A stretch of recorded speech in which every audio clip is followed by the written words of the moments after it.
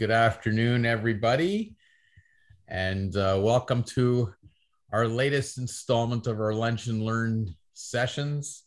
And today's a very seasonal topic to some extent because we're into the good weather. It's nice outside. A lot of people like to get away, get to cottage country. It's really quite a pastime for people living in Southern Ontario to look to acquire a cottage or rural property, and in addition to their property in the heart of the GTA. And we have so many lakes, so many rivers. It's a uniqueness to our area in Southern Ontario. So we always have a lot of these type of inquiries and these types of transactions. And we thought it'd be a good topic for you and it's one of these topics that you're going to look at it like many others from 2 points of view. One is, whether you're acting as an agent helping someone buy or sell a cottage or rural property, and the other, some of you for your own personal use are looking to acquire cottage properties and are involved in that. And a lot of people have cottage properties that have been in families for a long period of time, and that creates a whole bunch of succession issues and other issues, and we deal with that type of stuff all the time. They're very tricky issues. Cottages, for some reason, are extremely emotional for most people that have a history with them. My family's no exception. My in-laws have had a cottage that I've been freeloading at for over 40 years already, since I was a teenager, and love it. And my kids all grew up there, and with their cousins and their aunts and uncles, and then figuring out what to do for the next generation is a challenge for everybody. But anyways, if any of you are lucky enough to either be acting for clients that are looking to acquire a cottage or rural property, or you're thinking of doing it yourself, I think you'll find some of the things that we're going to discuss today pretty interesting. So I want to get into it. The usual first few slides are come up with all our contact information. Please reach out anytime to contact me with any questions on this topic or any other topic. Our areas of practice, although we're quite a boutique, I describe our firm as a real estate boutique. We do a fair bit of corporate commercial work in terms of buying and selling small businesses, incorporating companies and things like that. And we do wills and powers of attorney for our clients. So that's an important part of practice too. And that comes into cottage and succession planning and things as well. Things get a little bit tricky on that side. And we have a lawyer that does some family law as well. So just keep us in mind for all of those things. And we hope to be able to help you out with all those things. And we've got 3 different offices. We're near all of your offices somewhere between our actual full-time offices in Mississauga, Markham, and Toronto, but we're everywhere that the internet is. Obviously, we can close a transaction anywhere in Ontario. And I can tell you from that point of view, we're quite active in cottage country. We actually have an office right now in Gravenhurst. It's not on this slide as well, but in Gravenhurst, up in the the gateway to the Muskokas, right at the main intersection in the town of Gravenhurst, we have a satellite office that we've been using up there, and we have quite a big presence in that area as well. We've got some signs up there. I'm up in that part of the country quite a bit, as is my partner.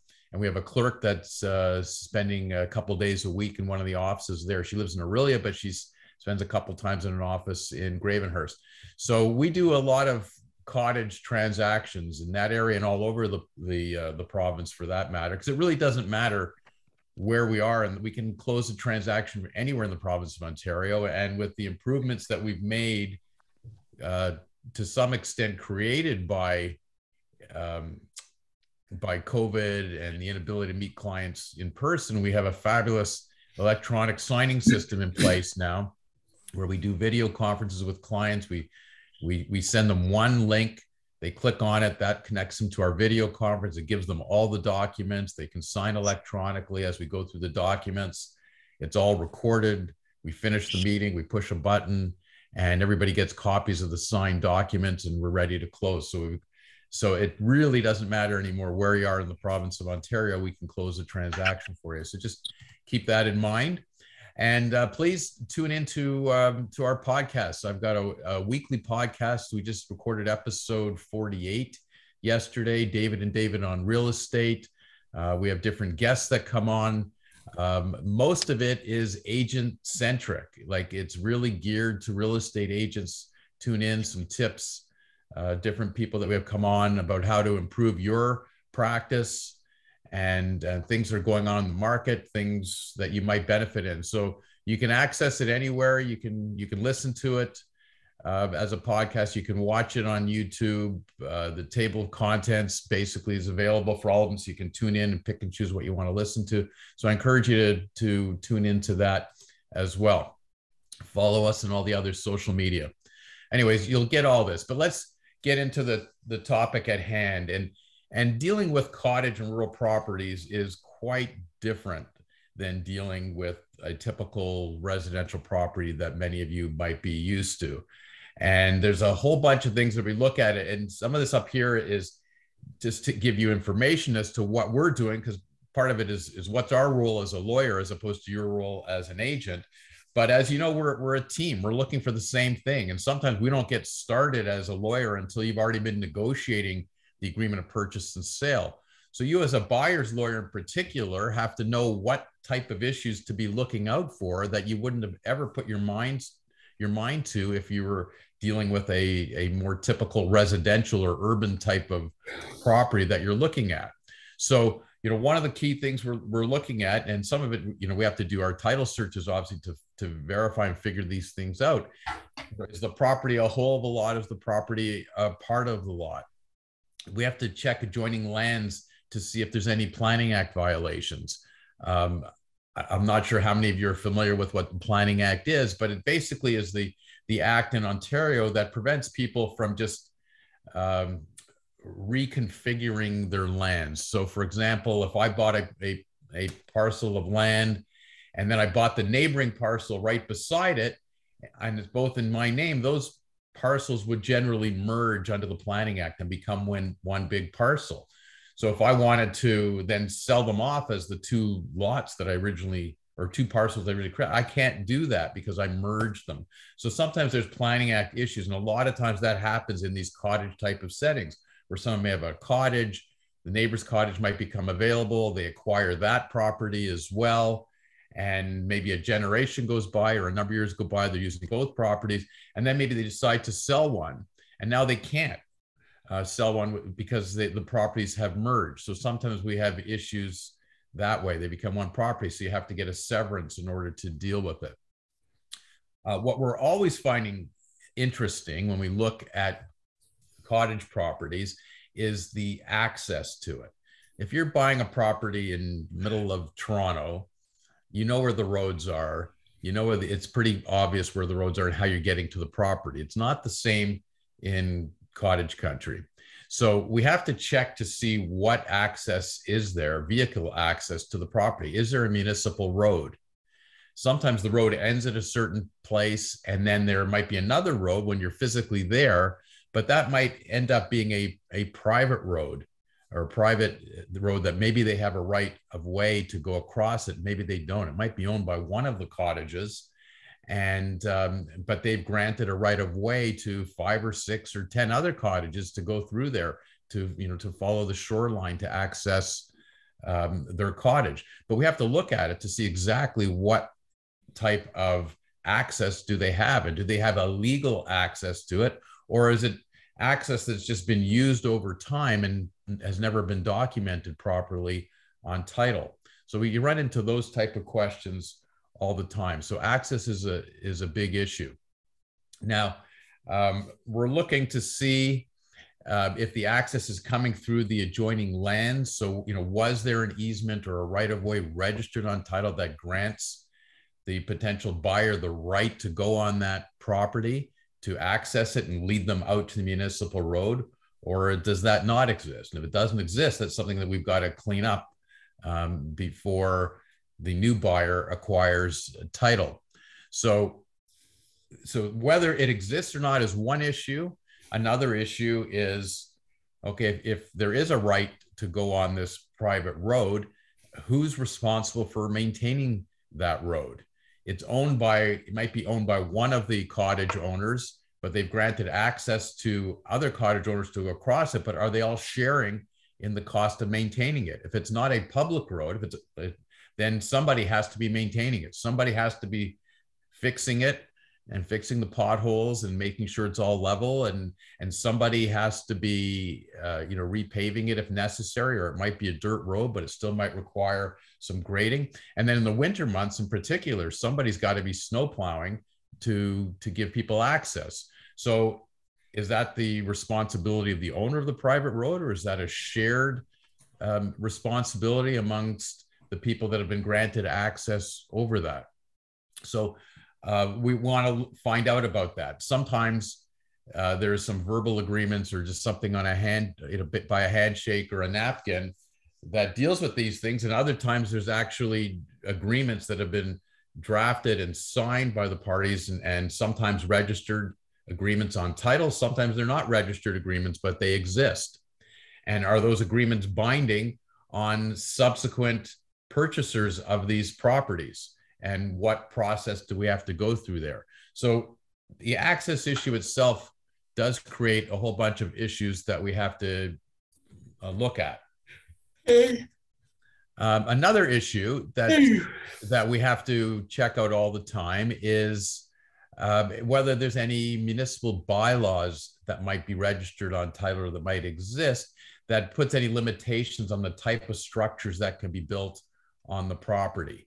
So as you're probably aware, there's municipal bylaws in the heart of an urban city as well that restrict use and what you can build on it and where you can build on it and what the setback requirements are, like how far away from a road, how far away from a neighbor's from the neighboring lot lines does something have to be built, how far away from the shoreline does something have to be built. So we have to be looking at all of those things as well. Sometimes these bylaws restrict the use of a property in terms of season, and certain things can be done only in certain seasons. So you find some very peculiar and interesting things when we look into these bylaws. So you got to be keeping this in mind all the time, because as an agent, you're looking to help acquire a property for a client. And even like way before you get into drafting an agreement of purchase and sale, you got to be making some of these inquiries to find out what the story is. Otherwise, you won't know what to put in your agreement of purchase and sale. Okay, so just keep that in mind. So we want to see, it's part of the access issue. Again, does the property, there's a typo in here. It says, does the property directly about, that should be abut, meaning A-B-U-T. Is it next to, is it adjacent to a national or provincial highway?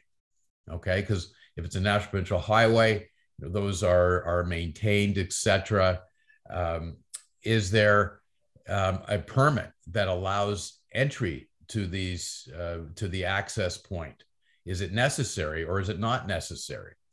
If there is a permit, can you transfer the permit from owner to owner? We've seen situations where something was granted, a permit was granted to one party, but there's nothing in the document that says when they sell the property, those rights that they have are assignable or transferable to the next owner. So that means you got to go back to the party that granted the permit and negotiate and get something for for the new owner. So we run into these weird type of issues all the time. So one of the things we're doing when we're dealing with cottage and rural properties, there's certain off-title searches that we have to look into, and some of these we're not doing when we're closing standard residential transactions. For example, building and zoning, we want to send a letter to the municipality a lot of times to find out if the property is zoned for its current use or the intended future use of the property. Now, in most urban residential transactions, we don't send any letters to the building or zoning department anymore if we are using title insurance as part of the process for closing.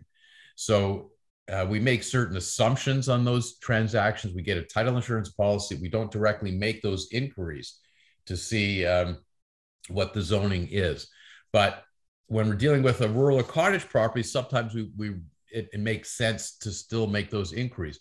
And we are making those inquiries. We're sending money to the municipality or the town for answers on this, and it's usually $100 or more to do it. So there's costs involved, but sometimes we need to have that information. There's certain things that title insurance will not cover on cottage or rural properties because of all these various quirks and issues that come up. One of the big issues that you have to check out, same thing that we all have to know about when dealing with a cottage property, is the source of water. Where is the water coming from? Is it coming from a well, as it often is on cottage properties? Or is the property close enough to a town municipality that there's actually connections to the public water coming in? Sometimes these that get converted over time, where the property might have been used for a number of years because it was so isolated that it was well water, and now the municipality has grown and grown, and now water is available, and there might be an opportunity to connect into municipal water. Same thing for sewage. That issue. So it's an important issue to figure out what's the water source. Is there a well? Is it public water? The third option in some properties is the water just being pumped up from the lake. So if it's being pumped up from a well, or it's being pumped up from the lake, is it going through a filtration system? Is the water drinkable? The term for drinkable water is actually potable. Is the water potable? So that's a really important issue to determine whether or not the existing water situation on the property that might be acquired is potable. Is it drinkable? Is it healthy for human consumption? So there are tests that can be done. Usually we want a condition to be put in there, or that it'll be conditional upon the buyer satisfying themselves that the water is potable, or there might be a representation and a warranty from the seller confirming that it is potable, and they might have evidence to prove that. But one way or the other, we want the issue addressed in an agreement of purchase and sale, because we have to know that people are going to be drinking healthy water from that. Sometimes well water is being shared with adjoining properties. So we have to determine if there's an agreement between the properties to maintain it, if maybe there's a filtration system, maybe there's limits on how much can be drawn up from it. So we want to find out, is there an agreement? And again, if there is an agreement, can the agreement be transferred or signed to subsequent owners, or do they have to? Is there a cost involved? We want to check all of that out. So similar issue comes up with the sewage system. How is the sewage being dealt with at the particular property? Is it all going into a septic tank on the property? Is there a proper, if there is, then there's probably some sort of sump pump system, some sort of system that has to take it from the toilets in the cottage and the sinks, etc., and make sure it gets into the septic tanks. Sometimes there's a series of pumps that do that. We want to know that they're all in good working order and they're all functioning, and that the septic tank is in good condition, and that it gets cleaned out regularly. They all have a limited capacity, and every once in a while they have to be cleaned out and emptied. So we want evidence to see when the last time that happened. Maybe it's been done recently and it won't have to be done for 5 years or 10 years on the property, depending on the type of consumption or usage of the property and how many people are there and how often it is. Like not all septic tanks are not created equally. They have different capacities and they have different life expectancies. So we want to know the status and the state of that. So again, we're going to need representations and warranties from the vendor in the agreement of purchase and sales with respect to the state of those, when they were inspected last, when they were cleaned out last, things like that. Okay, so your offer is either going to be conditional upon you satisfying yourself as the buyer and getting independent information, or you're going to be relying on reps and warranties from the vendor. And you don't want just a written rep and warranty. You'd like to see the actual materials and the evidence that it's been cleaned out or it's been maintained, or what there is from a from a proper company that does these things. Okay. Other type of off-title searches that we get into for these type of properties is the conservation authority type of things. We're dealing with properties that are on lakes, on rivers. There are nature areas usually adjacent to them. There's parklands generally owned by the municipality, by the province, by the federal government. A lot of times there's conservation authority lands adjacent to this. And because of that, there are oftentimes some restrictions on what can be built if it's adjacent to some of those type of areas. So we want to find out what the story is from a conservation land point of view as well. So a lot of these properties are waterfront properties of some sort. It might be waterfront on a lake. It might be waterfront on a river. So we want to find that out. Sometimes cottage properties have no direct access. They're not built right onto the waterfront, and they're set back a little bit. And the access to the waterfront isn't direct. It may not even be owned. Sometimes it's through another property. So the same type of issues that we had with access to the property for vehicular traffic from roads, whether they're public roads or private roads, we have issues on the other end of the property we have to look at to see exactly what access do we have to the water. And are there any limitations on access to the water? Can we use it year round? Can be used in the winter months? So generally the waterfront itself, the lakes and the rivers itself, the water itself is not privately owned. It's owned by the Crown. That's Crown land. Anybody has the right to travel on Lake Muskoka, for example. You can launch a boat in Lake Muskoka and travel in Lake Muskoka. You can pull up right to cottage front properties on Lake Muskoka. You're not allowed to park at their docks because the docks are privately owned, but you're technically allowed to put an anchor down and swim in the lake right in front of somebody's cottage because they don't own the water that's in front of their properties. If they're putting a dock in the water or a boathouse, they had to get permits for that, which is something else that we're going to be checking out. But the water itself is generally Crown land. Oftentimes, the area that's really part of the shore is Crown lands as well, because with water properties, whether it's a lake or a large river, the bed of the water always changes. The tides go in, the tides go out. So it's very hard to determine exactly where the cottage property starts.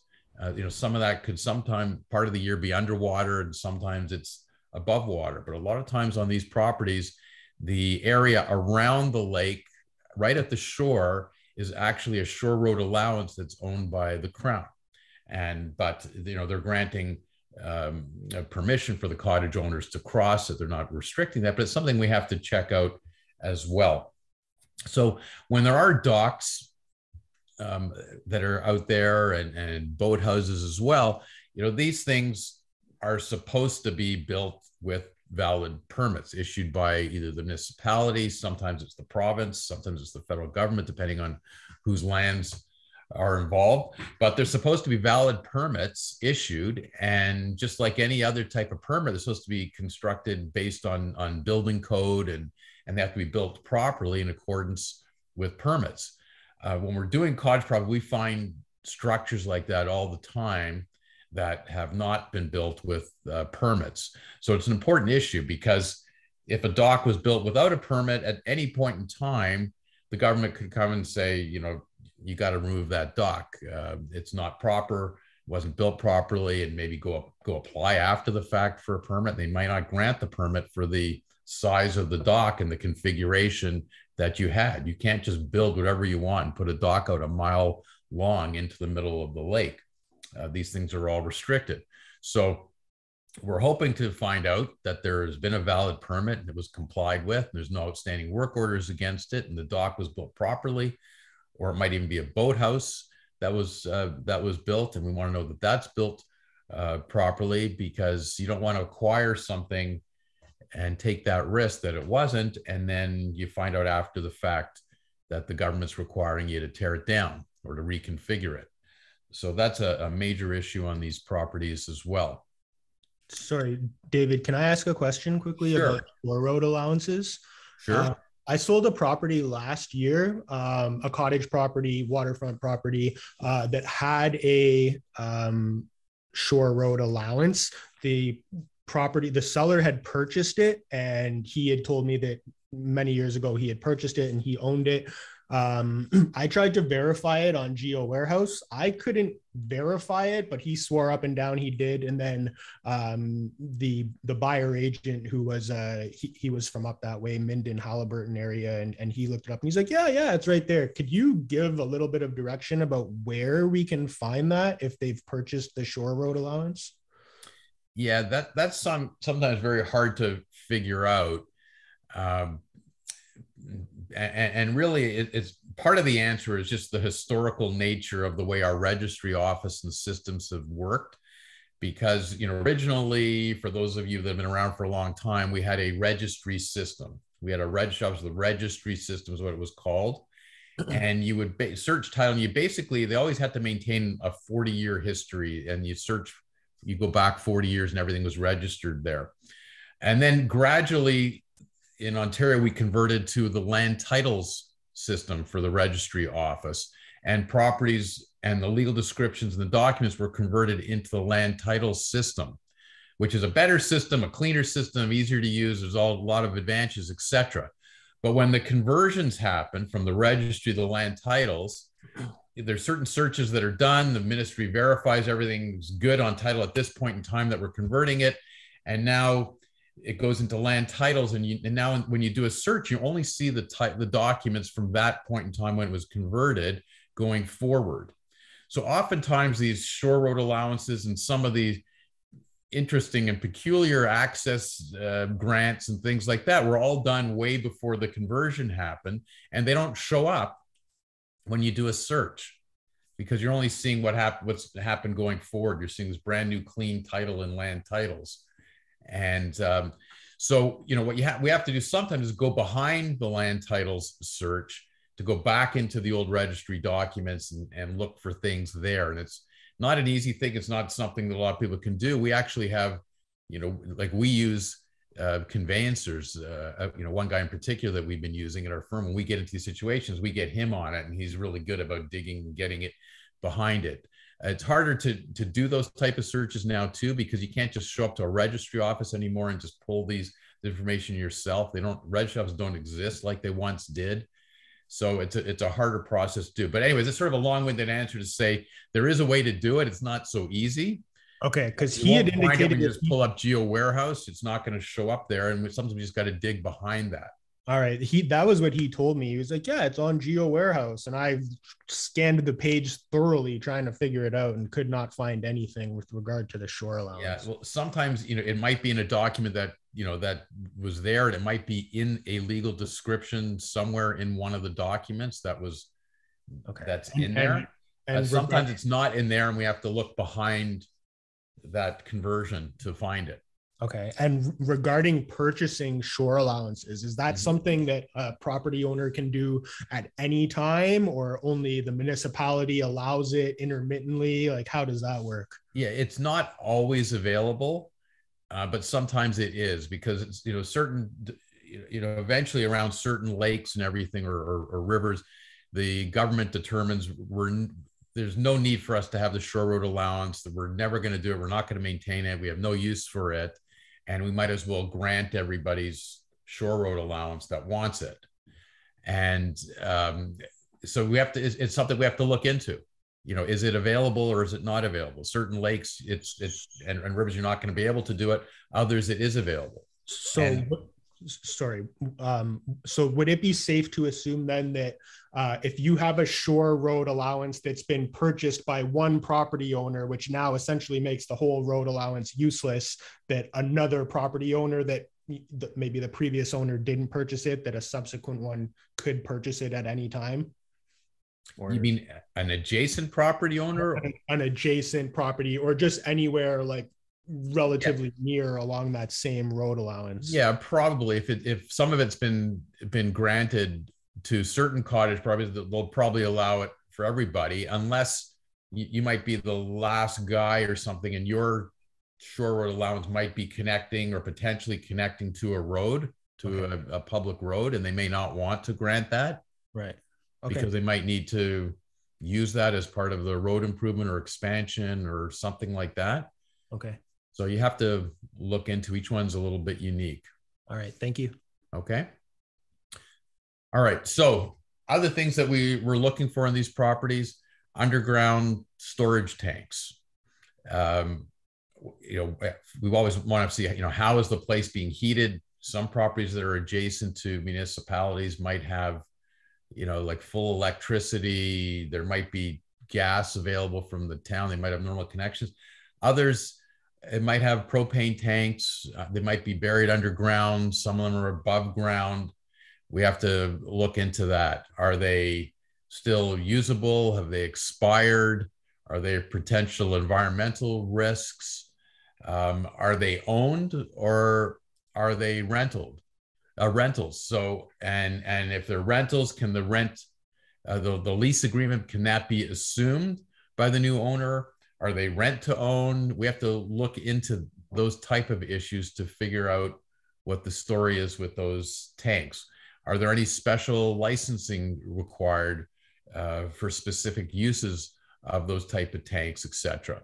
And that's even for, like residential type of use. Now, part of this topic is really dealing with rural properties too. And you get into, I've been sort of focusing on cottage type using, but there's also farm type using in a lot of these properties. And we have a lot of these same issues, when a property is really agricultural or a farm type of property, whether it's for produce or maybe it's for cattle on there. So, we're looking at all these type of issues as well, and what uses are permitted on that for those type of properties as well. Because even farming properties, you might not have the waterfront issues, not in the water, but we find the same type of access issues for farms.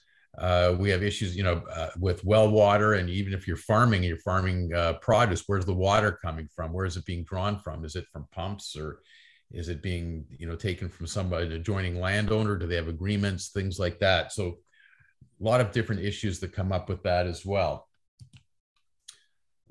So I've touched on the next point a little bit. When we're dealing with things like septic tanks and propane tanks and water filtration systems and, pumping water, whether it's from a lake or a well, sometimes there's service contracts with that to make sure these things are being maintained and looked after properly. So is the current owner bound by these contracts for a period of time? Are they assumable by the new buyer? Have they been paid for in advance, and the new buyer's assuming it, and there's going to be an adjustment on closing for it? We have to look at those contracts as well and determine whether or not we're going to be assuming those contracts, whether we want to assume those contracts, or maybe the buyer wants the seller to cancel all those contracts, not assume them, because they're going to make their own arrangements, either with the same contractor or a different contractor.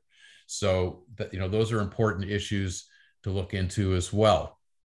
Now, when we're dealing with certain types of property, there might be, big type of assets or equipment that might or might not go along with it. If it's farmland, are there tractors and farm equipment and certain machinery that you want to acquire with it? Are those being properly maintained? Are there service contracts for those things? Do you want them? What's the value of those things?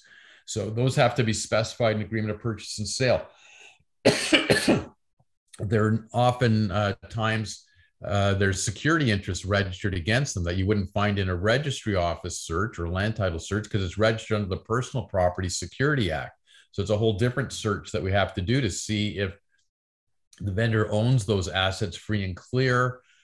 Even if they own them, they may have pledged them as security to a bank for loans or something like that. We got to make sure that if there are any PPSA registries against them, that those will be discharged.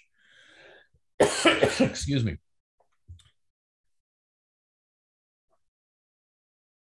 If it is a cottage type property, a couple major assets you want to take a look at is things like boats, motorboats, sailboats, things like that. ATVs could be involved.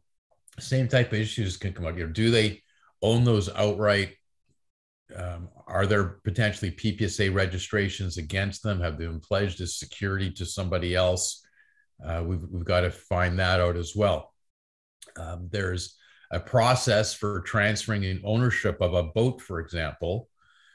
So you don't just acquire the boat because it's part of a real estate transaction. You have to transfer the boat similar to doing a transfer of a motor vehicle. Okay, boats have their own license number, and they're registered with the ministry, or at least they should be. So you want to check that out as well. So your green purchase sale might say you're acquiring, the boats and the et cetera that they currently see there, but we got to look into it a little deeper and make sure that we get the proper documentation to transfer the ownership interest in those type of assets directly to the buyer as well, and make sure there's no encumbrances against them. Certain tax issues have to be addressed as well. HST, just like you might be used to doing in a residential urban transaction, is HST included in addition to the purchase price. If the property itself is a used residential property, then it's not subject to HST. But a lot of times these type of properties that we're talking about have a mixed use component to them, especially when we're getting into farm type properties. There might be a farmhouse, which is clearly a residential property on the property, but the property is being used for commercial purposes, being used as a farm. So it's really a mixed residential and commercial. So we have to determine, is HST applicable and on what? So there might be an exemption for the HST on the residential house that's located on that farm property. So we have to know the value of that property, because there won't be HST payable on the residential component, but there will be HST payable on the commercial component. So we'd have to figure out which, to determine exactly what part or what percentage of the overall acquisition should be attributed to the residential portion and what's to non-residential. Part of it, we're doing that by looking at tax certificates to see how they're taxing the property for the residential and non-residential portions, and we can use that to figure out what HST should be payable on as well. Now, I thought it might be useful just to give you some sample clauses at the back end of this slide presentation. This isn't an exhaustive list, and I'm going to give you my pre-warning with using any clauses, whether you've got them, Century 21, you have a whole library of clauses you have access to.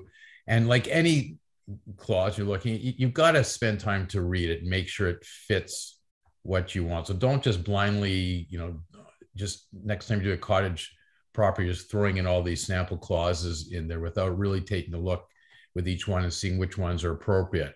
But I just thought it might be useful to go through some sample clauses that should be considered on these type of properties that you wouldn't be using at all if you're doing an urban type of residential purchase.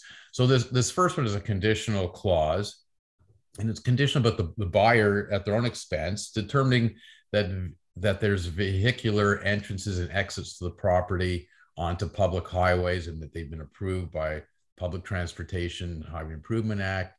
So this is basically a clause for a buyer satisfying themselves by making inquiries that they can have access, vehicular access to the property. So you might be using this if you're in a situation, your negotiation where you got to satisfy yourself. So you need some time to do that. So the rest of the language in here is just standard conditional language that they've got a certain amount of time to fulfill this condition, and then you got to give notice, and if it's not, then the deposit be returned in full without deduction, etc. And this is a clause for the benefit of the buyer. So there's nothing magical about that. The back part of this language, it's really the first part, that we just want to have a condition in there because you got to satisfy yourself. And you, meaning you as the agent with the buyer, with the assistance of a lawyer if necessary, to try and get answers to figure this out. Other times you won't need this. You might have direct information provided to you by a seller. There might be strong rep and warranty put in there with some evidence to back it up, and you know what it is.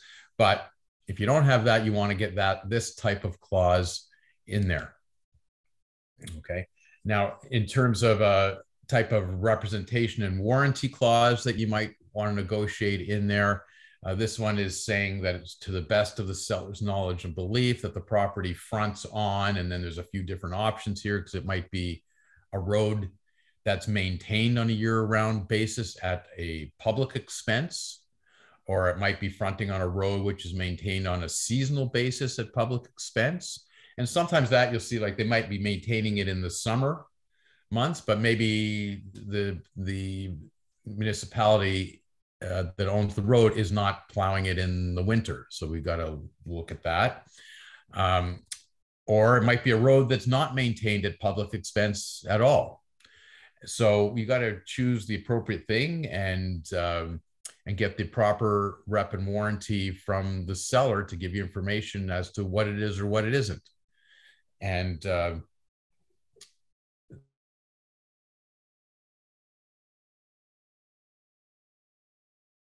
So that's just a sample of the clause you can use for that, acknowledging that there's a private road to access the property, and it might be maintained by a cottage association or a group, and there's an annual cost, for each property. So you'd be using something like this if you've got information from that association. So this is sort of protection more for the seller because they want the onus to be on the buyer that, the buyer is acknowledging they know about this. There's a private road. It's maintained by a cottage association. There's a cost that the buyer is going to be involved in. So so the buyer cannot at some point come back to the seller saying, hey, I didn't know that I got to pay and be part of this cottage association to maintain this road. So if that's your fact situation, that there is this association or some group that's maintaining it and everybody's contributing to it, you want to put a clause like this in there. But you also got to dig down before just using this. If there is an association, we want to know how the association operates. Is it incorporated? Is it a looser association? Is there an association agreement amongst them? Who's in charge? Are there elections? Are there votes? How does it go? Who determines what the annual cost is going to be? Is there some sort of reserve fund built into it for a rainy day or a stormy day, and when there's a more substantial cost that might be involved in fixing a road if something really happened to it? So you want to find out what documents actually exist that puts this cottage association or group together. And then we got also look at the assignment rights. Have they right to assign it? Is it binding on anybody that acquires the property, or do they have to sign on and agree that they're now the new owner and they agree to assume the obligations for that property and contribute a certain amount every year? So, okay, don't use anything blindly. We always want to look for the backup information on these things as well. The next clause is an acknowledgement, again, by the buyer that the certain road or path or lane, or however it's described to the property, is an unregistered easement. There's nothing on title. We can search title as much as we want. We're not going to see it because it was never registered on title. But there might be an unregistered easement that all the neighboring cottages are aware of. And and everybody's saying, oh yeah, there's nothing on title, but I've been living here for 20 years and I've always had the right to go across this, and it's owned by my neighbor Joe, and he's a great guy and he maintains it, and we all give him, $20 a month and blah, blah, blah. And you hear these stories all the time. And it's an unregistered easement. They've never sat down and put it to writing. They didn't register it on Joe's land, who owns it, and they didn't register it on lands of all the cottages that have been using this path or laneway or road. And this is whether it's access from a road or it's access to the water, same type of thing. So what we'd like to get, at the very least, if we can't get it registered on title, which is always better if we can get things registered on title, but at least we want to get a statutory declaration from the seller before closing that will confirm that they've been using that pathway or that laneway, that they used it, and they have information that the predecessors on title used it, and for how long they've been using it. So we can establish that this right exists over time. Okay. So again, I'm going to repeat myself. It's always better for these types of easements or rights of way to be registered on title.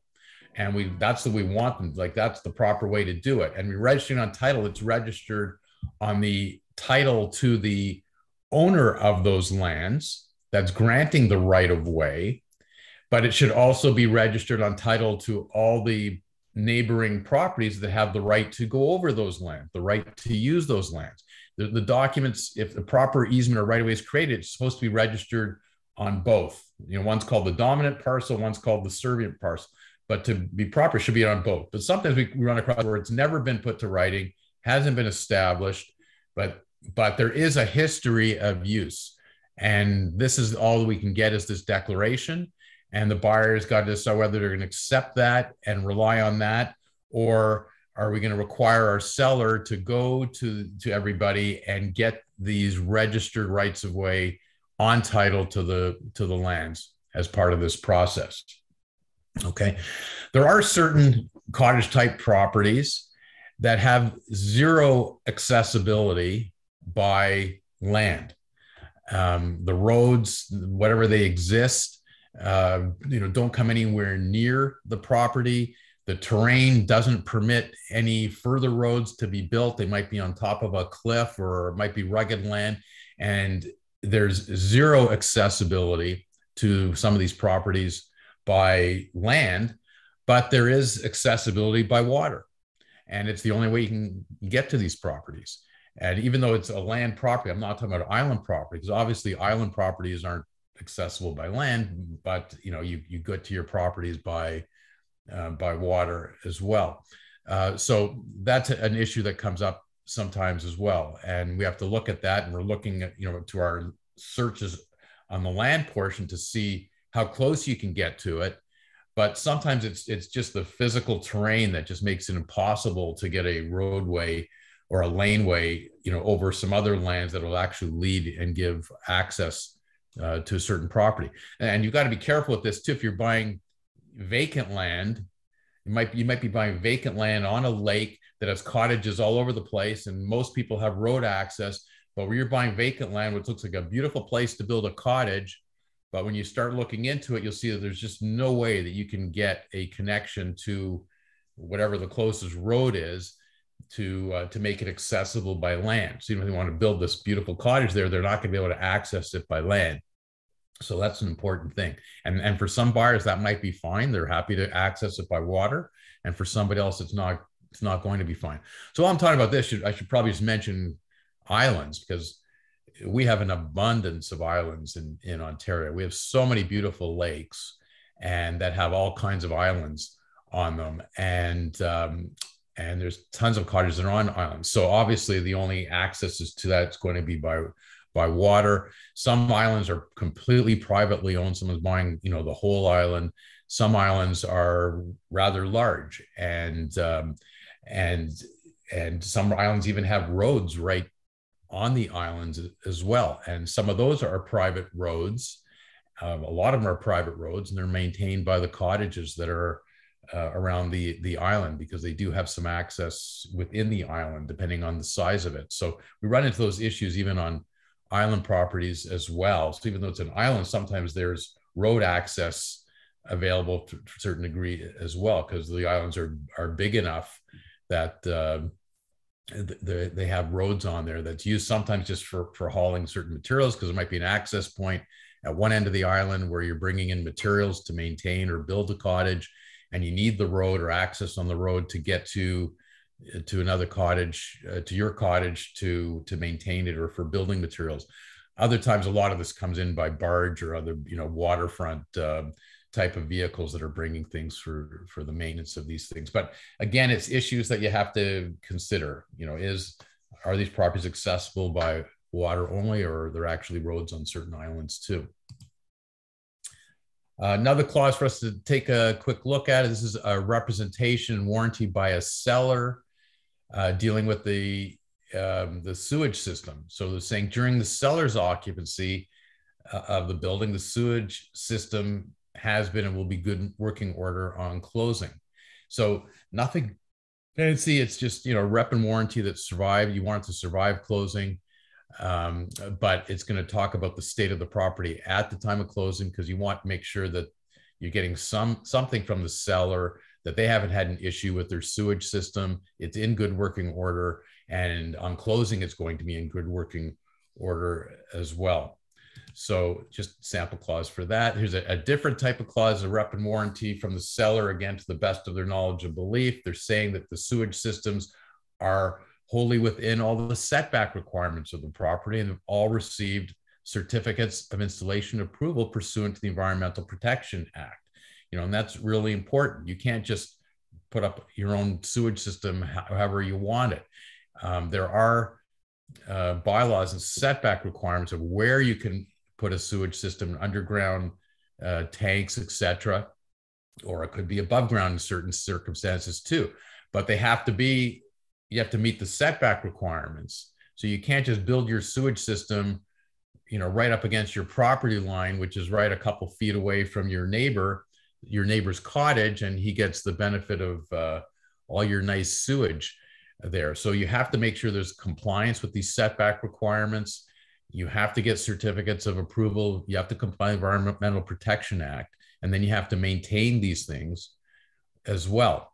So we want to get that confirmation from the ministry. We want to get confirmation that there's been proper certificates issued for the installation of these types of systems. So those are example clauses that you should be putting in. The third part of this is that the sewage system has the proper use permits under the Act, and that they've been maintained and in good working order during the time the sellers occupied the property, and they will continue to be maintained in good working order on closing.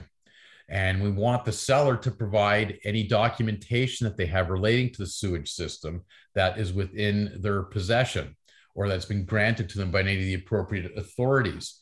So, and we want to get that before the time that we're allowed to do our search of title. So if we review any of that and it's not proper or not good, we have a chance to write and say, hey, this isn't good enough. We need this fixed up.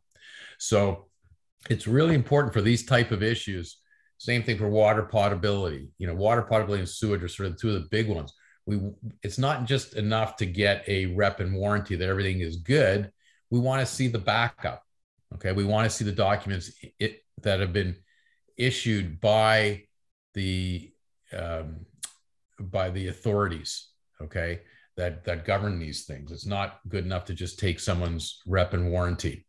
So this is a sample clause. We were talking about boathouses and docks, etc. So you want to have this type of clause in there, so you get at least as a conditional clause. This is a condition, not a rep and warranty, but this is conditional on the buyer determining at their own expense that the boathouse and the dock, the pier, whatever is being described in there that's used with the property. And sometimes there's more than one dock. Sometimes there's a few of them. Sometimes there's docks and boathouses. You're describing whatever you want in there, making sure you complete it properly.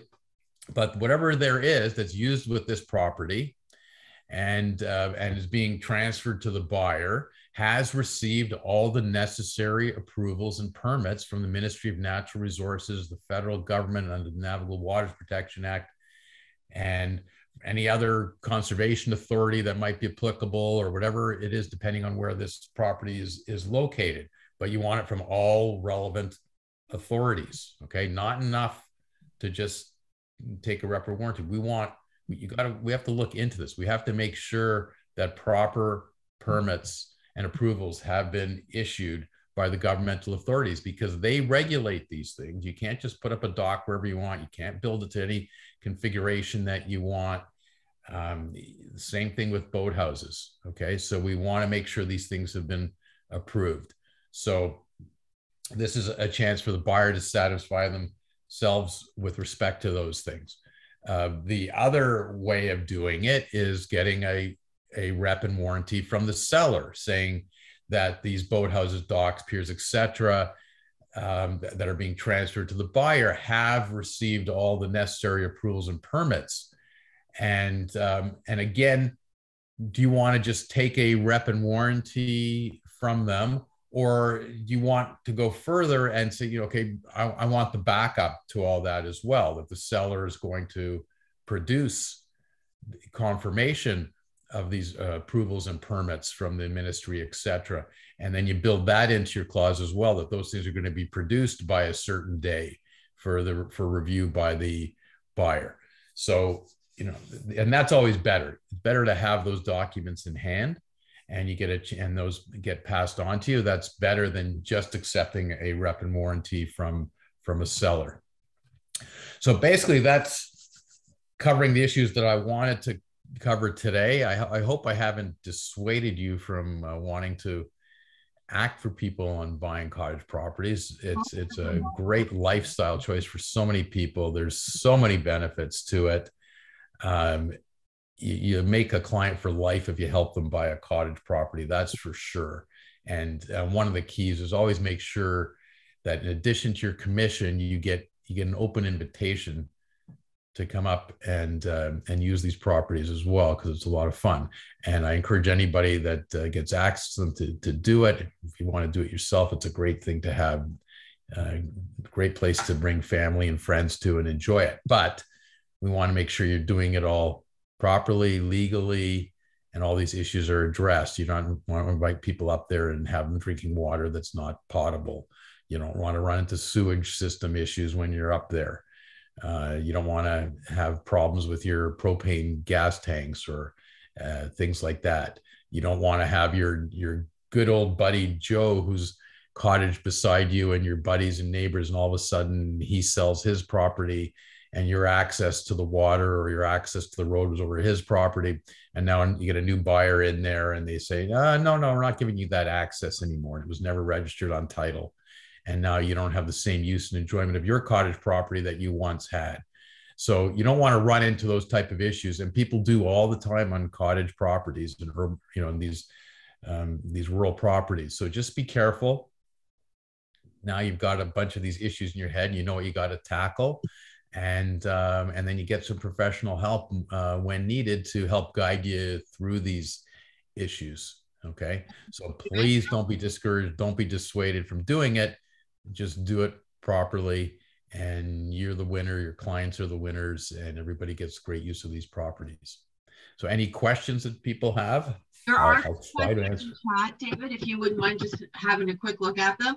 I have to take another call right now, so I'm going to mute myself, but there are a few questions in chat if you want to have a look. Okay, so let me see if I can access that.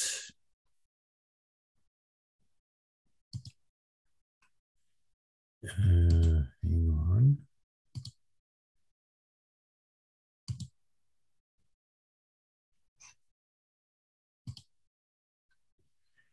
All right, what do we got in the chat here? Okay.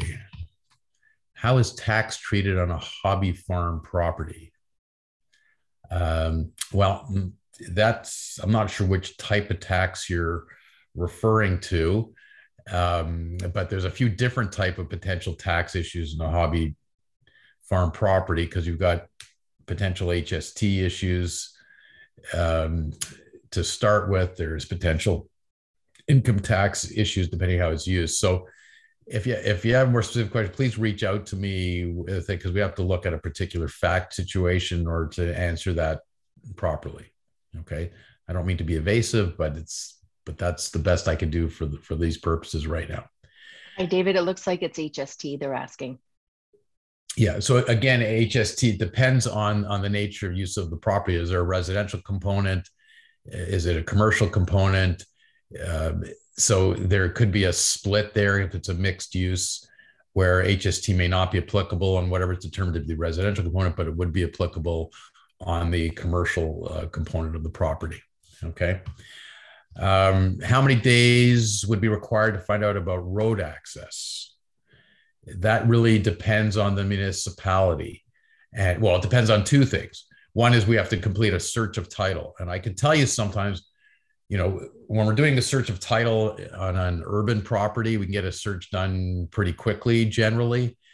Most of them don't have issues. A lot of issues have been cleaned up. When we're doing a search of some cottage properties, it can be a complete dog's breakfast, for lack of a better term. And it could take hours and hours and hours to sort through things that come up on a search. So one of the things that we're doing, we're searching title, is checking out the access. So it really depends on the property. And, sometimes we can do it in a day or two. And sometimes it takes more time because we have to dig behind and look to see where the documents were that granted these rights. And we've just had a file last week in our office where there were rights of way granted to the water. One of these properties where somebody owned the land, and there was about a half a dozen other properties that were granted access to the property over time. And but it turns out it wasn't registered on title to all of the properties. It was at one point in time, when we've now discovered back in history, it was registered to everybody, but there's one of these things, upon conversion to the land title system, the access rights were granted on title to some of the adjoining landowners, but not to all, and not to one that we were dealing with. And it's basically just a mistake in the registry office that was done, who knows how many years ago. It was over 20 years ago, where it just didn't get translated over into the new documents, and it should have been. So it took us a while to figure that out. Okay. So sometimes, we look at it, we see, oh no, it seems like a problem here. Something's not fitting. We're missing something. We got to go back in the history of the documents to see if in fact it was granted. And then was it stopped on purpose because there was something negotiated between prior owners and they stopped granting it. And there's a document that says that, or as it turns out in this case, it was always supposed to be there, but the government just didn't add it to the description of the title when they converted it into land titles. So now we got to get that cleaned up. So hard to know exactly how many days. It really depends on the properties. And sometimes we can do it really quickly. And sometimes it could take days or more. We have to get a conveyancer. We have to go to get in touch with someone at the registry office. We got to get them to look into it and figure it out. So sometimes we run into these issues that take a fair bit of time to clean up. Okay. So, further to Joanne's question, though, you deal with this kind of thing a lot. What would be a number of days that would be acceptable to you, that if you got an offer and that had a condition like this on road access, that you'd be, okay, we should be able to figure it out in this amount of time? And you don't want us to say, like, if we put like 2 days or 3 days and you get the offer and you're like, come on, what's wrong with this agent? He's not giving us enough time to do this. Yeah. Well, it's the same thing with our title search time as well. That's built into every agreement. Like, we need some time to look into title. And, if we were given a month to look into it, it doesn't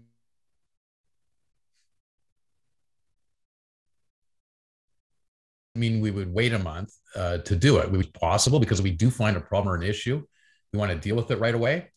But if there's a concern on a particular fact situation that access might be an issue, then, and we have a separate condition about access that's just not part of the general title search condition, then, we might need, get in touch with us then, say, can you get this done in 3 days? Can you get this done in a week? And, sometimes we think we can do it in 3 days, and we run into problems and we can't give it a definitive answer because we got to get a conveyancer involved, or we got to get the registry office involved. And if we're out of time at the end of those 3 days, then we're not going to be able to waive the condition. And then we're trying to negotiate an extension of it, which would usually be granted, because if we're having that issue, whoever the next buyer is going to have the same issue. So, that's sort of the practical answer. Sometimes we get as much time as we can and we try and get it done within that time. And if we run into a problem, then we're going to be looking for an extension of that time. Okay, thank you. Okay.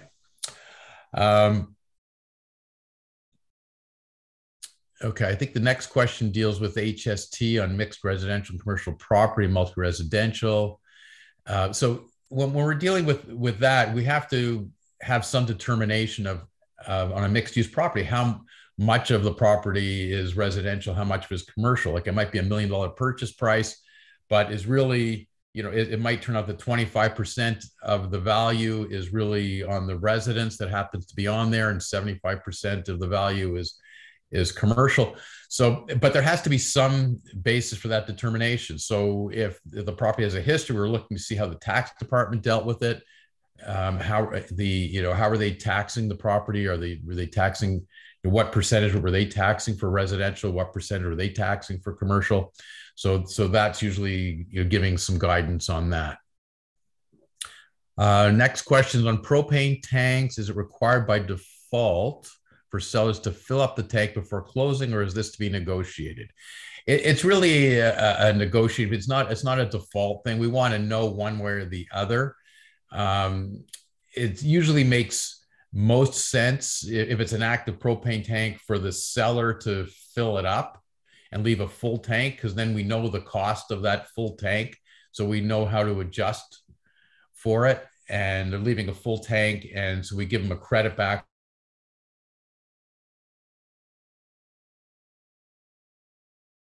on closing for the cost of filling up the full tank. That's usually the way. If they know that it's really low, they might be leaving basically an empty tank. So there might be no adjustment for it. And they're saying, we don't think there's much in there, whatever there is to buyer, you can use it, but it's up to you to go get it filled after closing. So it can be done either way, but the answer is it's really a negotiating point. But better, I think it's cleaner to have the seller agree to leave a full tank and provide evidence that it's a full tank, provide a copy of the invoice, and then they'll get a credit for that amount on closing. What else we got? Back to Joanne. My sellers have always filled them. However, the buyer pays the bill at closing through the lawyer. Yes. I don't see any other questions here. So anybody has any? If anybody else has other questions, I'm happy to stick around and answer them. I've got one more, David. I have a situation with a seller that has an island property. Okay. Oh, sorry. It looked like it froze. Okay. So he's got an island property. When he purchased the property, there was an existing bunkie. It was a 1.5 story bunkie on the property that was situated behind the main structure. Behind meaning like further from the waterfront. Yep.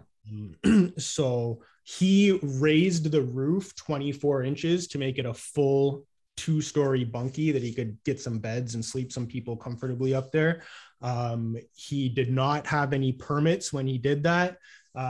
He had a falling out with one of his neighbors on the island for whatever reason, I don't know. The neighbor called the municipality. They came in, they inspected the property. They were like, yeah, it's all been done fine. We won't give you any fines, but you're going to have to pay for the permits retroactively. Which was fine. He never heard back from the municipality for a long period of time. So then eventually he started chasing them down just by email.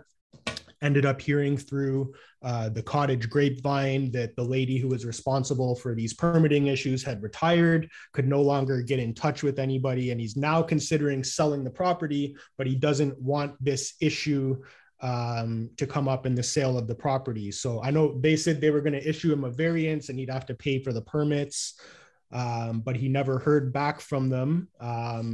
So how would you address this before the sale of the property? Yeah, well, first of all, a couple things there. It's amazing how there's always a Cottage grapevine. but Sean, these type of issues are sort of typical issues that come up because it's amazing in cottage country how many structures there are, like bunkies, things like that, that are not built with proper permits. Right.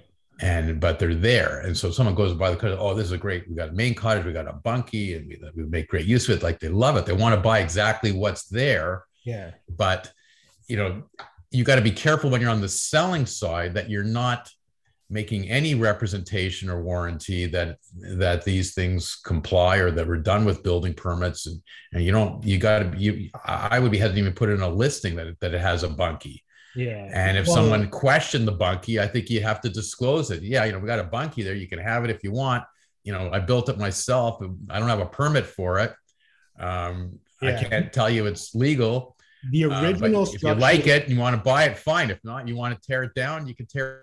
Yeah, and that's what I told him. I said, if someone asks about it, we have to decline to answer or be honest, and it could cause a problem. I told him that he should just chase, if he doesn't want to have any problems, especially with the market changing now in cottage country, selling the property and it's an island property. It's not like a mainland property, so it's not as easy to sell in the first place. That he should just chase down the municipality and get the variance and do whatever he has to do to get it taken care of. Is that basically look, if it's available, at one point there is someone that would have granted. Now you got somebody else there, they may not grant it to you, right? So you never know. You run into that type of thing. Another, just example that reminded me of, Sean, is with boathouses. Okay, obviously boathouses need permits as well. Now some boathouses have these really nice living quarters above them, right? In essence, it's their bunkie. It's right on, above the boathouse, and people actually live there. And some of them are absolutely magnificent. Yeah.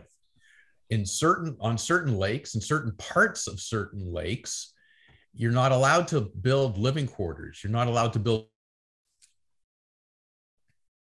a washroom or have any plumbing on boathouses. Some you're allowed. Some it's fully allowed as long as you get permits. You're allowed to have living quarters. You're allowed to have, you probably have to have plumbing in order to be allowed to live up there. You have to have some sort of sewage system and water system in there, and it's done with permits, etc. But there's all kinds of these type properties on the lakes where they may build a boathouse with a permit. They get it approved. They get it inspected. Everything's done. Everything's kosher, so to speak. And then after the inspection, after the approvals, then they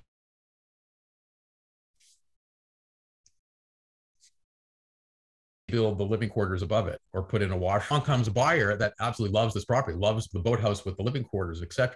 You got to be very careful. It's the same thing that Sean and I are just discussing here. Like you have to disclose what's real, and sometimes you have to say, look, here's a permit for the boathouse. We never got a permit for the living quarters. Did that ourselves. Did that without permits. You're buying what you're seeing without any rep or warranty that from us. And then they have to make a choice because they, and oftentimes they really want it, and they're just going to buy it the way it is and take their chances. But if somebody from the town shows up and says, hey, you can't live there anymore, and we're putting a work order against it, then, that's going to stop them from using it unless they then apply to get it done. And in some places, it's not just a matter of, applying after the fact for the building court for these living quarters. It's not permitted under the bylaws. You cannot do it. So you're never going to get it granted. Okay. So there is that risk, but sometimes it's just, you have to show that to the buyer. There is this risk, and you have to be prepared to assume that risk because it potentially could get shut down. Right. Okay. So there's all kinds of those situations on lakes. Okay. Thank you. Okay.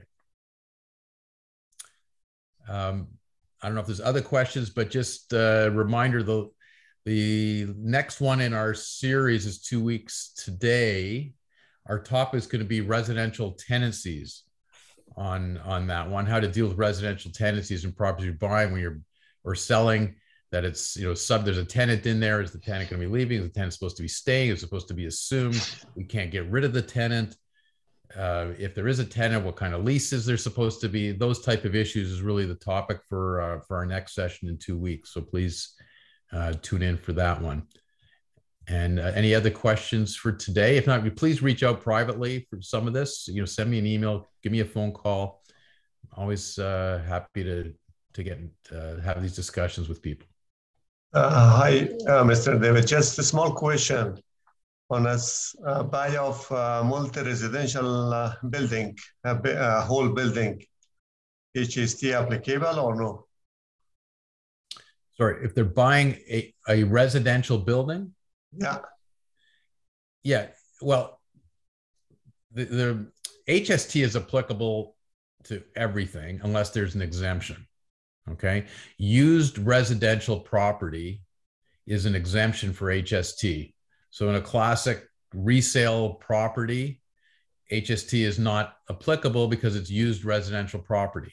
Now, if that property underwent substantial renovations, it crosses the line and then HST would be applicable.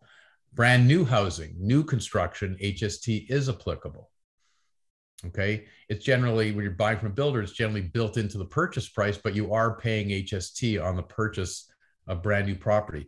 HST is applicable on substantially renovated property because it's treated like it's a new property under the Excise Tax Act.